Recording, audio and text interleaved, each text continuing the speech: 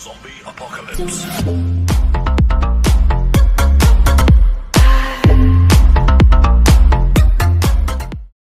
Hey guys, welcome to another Top Drives video, and after a few requests I've decided to do a couple of tutorial videos. So today we're going to start with tyres and drive types. So in Top Drives we have three different drive types, which is the rear wheel drive, four-wheel drive and front-wheel drive, and there is 5 different tyre compounds. Standard tyres, performance tyres, slick tyres, off-road tyres and all surface tyres. Now each tyre has its own strengths and weaknesses, and we're going to start with the standard tyres, and they are the strongest in the wet, and that's because if you think of your standard tyre car at home, they have a lot more grip on them and they can disperse water a lot more than performance tyres. So standard tyres, you generally find that the handling is quite poor on them, but in the rain they are fantastic. So I'm just going to show you a quick couple of races. This is Cadillac CTS Coupe with standard tyres and a four-wheel drive against the Lotus 340R, which outside of the wet would absolutely destroy it. And again, another wet track on the Monaco hairpin. The standard tyres just perform. Now a standard tyre car will also do rather well on loose dirt and ice and snow if you really need it or you are stuck for a car. So don't ever rule them out. Obviously they don't work as well as off-road tyres or all surface tyres, but they will do the job, which obviously I'm demonstrating here. So we will move on to performance tyres, and there's not much to say about performance tyres. The majority of the cars in the game have them. They work really well on asphalt, not so well in the wet, almost non-existent on snow and ice and dirt. So performance tyres, you really just want to keep them to the tracks if possible. Now we'll swiftly move on to slick tyres. Slick tyres are, for me, the worst tyres in the game. You can only ever use them on dry asphalt, as they work on nothing else. Luckily there's only a few cars in the game that have them, but unfortunately them few that do have them are some of the strongest cars in the game. So anyway, I'm going to quickly show you a couple of races.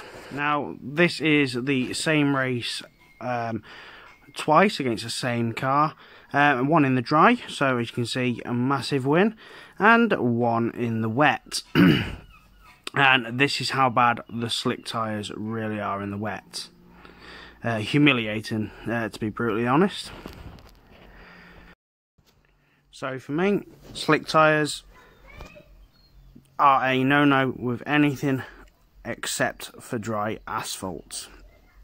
Okay, from here we're going to move on to my favourite tyres, the off-road ones, and in fact that's my favourite car in the whole game, the Integrale Evolution. Now off-road tyres are brilliant on everything almost, apart from the wet. So they work on snow, they work on ice, they work on asphalt, they work on dirt, gravel, pretty much anything apart from wet. And I'll give you a quick example of how off-road tyres are effective. So this is taken from clubs earlier, and this is on grass. So the Porsche is on off-road tyres against the performance tyres, and as I said before, performance tyres don't really work off-road. And the same again here. So the Datsun just absolutely slaughters it, even though it's got nowhere near the stats. And again, another Datsun against another performance tyre car, and if you look, the performance tyre car got a DNF. So for anything off-road, you want to be hitting the off-road tyres, and if you've got them, the four-wheel drive, as they are the best, which you would expect. Now, last but not least, we're going to have a look at the all-surface tyres. Now, all-surface tyres are good on all surfaces, including wet, dry, snow, ice, but they're not strong in any one particular one, but they're not weak in any one particular one. So all surface tyres are a good all-rounder, especially when you've got the four-wheel drive ones. So we're talking about four-wheel drive. You all know how four-wheel drive works.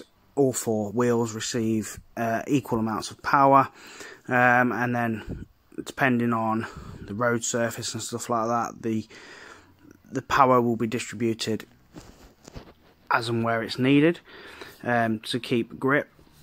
Now in the game, four-wheel drive cars, you generally find that the stats are slightly lower, especially in the handling department. I'm not saying that the four-wheel drives aren't fast, especially when you've got the Chiron, the big Lambos, and even some of the Range Rovers are quite fast, but overall they have lower stats in the handling, which makes them look a little bit daunting. But never rule out the four-wheel drive cars. There's always a use for them, especially if they've got medium ride height, and we'll look at that in a different video.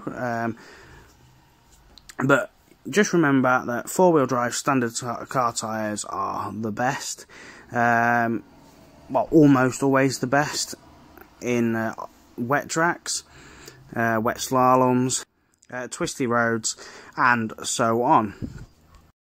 Okay, so I'm going to call it to an end there, guys. Hopefully you'll know enough about tyres now to make the correct choices when it comes to events. Look out for some more tutorial beginner guides coming up in the very near future. Thanks for watching. Don't forget to hit them like and subscribe buttons. Keep following me for more top drive videos, and I will see you next time for another one. Take care.